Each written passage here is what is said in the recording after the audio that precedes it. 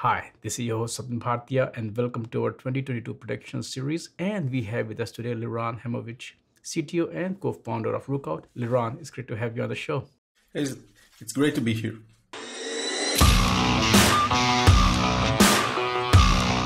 Before I ask you to pick up your crystal ball and share your predictions, please quickly tell us what is Rookout all about? So Rookout is all about dynamic observability. What we do is we provide engineers the tools to see into their software, to see into their code as it's running, so that you can get variable values, stack traces, anything you want from every line of code without having to pre-plan, putting logs, metrics, and traces and know exactly what's going to happen before it does. Excellent.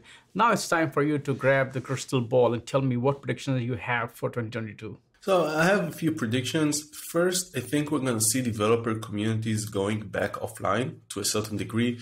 I mean, we're not going to go all the way back. We're still going to be seeing some hybrid and a lot of online activities. But I've been to a few conferences over the past few weeks, and we've been signing up to a lot in 2022.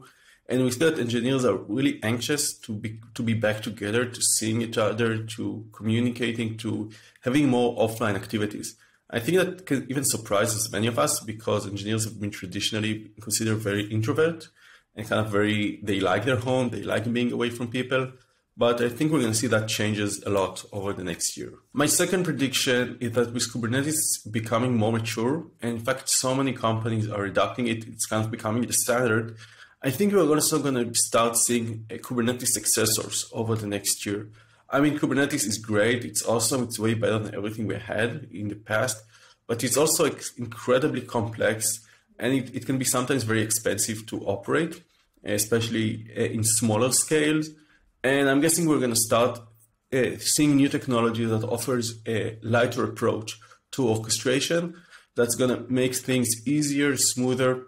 I'm not sure if we're going to start seeing the new king of the hill next year, but I'm definitely believe that we're going to start seeing some options, some new companies saying they have something better, lighter, and that's going to get some traction.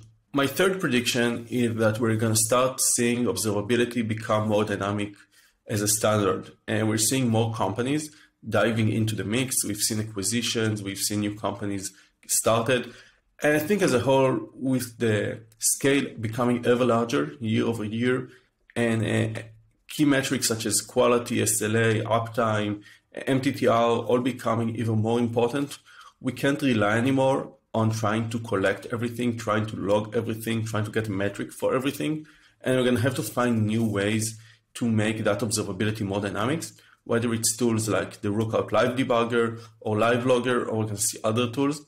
But at the end of the day, we need to be more agile in how we collect data for observability, and we can't rely as much on the traditional, more static approach, kind of waterfall design of try to get everything, try to pre-plan all the time, and so on. Liran, thank you for sharing those predictions. Now, if I ask you, what is going to be the focus for the company in 2022?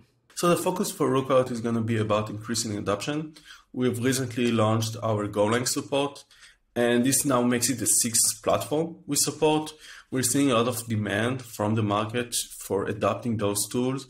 And we're also wanting to further expand our reach. We want to see Live Logger, our solution for log collection, for dynamic log collection, become a mainstream.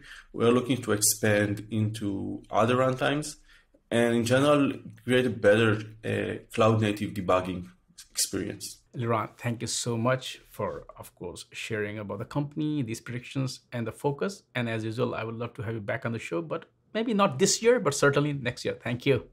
Thanks for having me. It's been fun.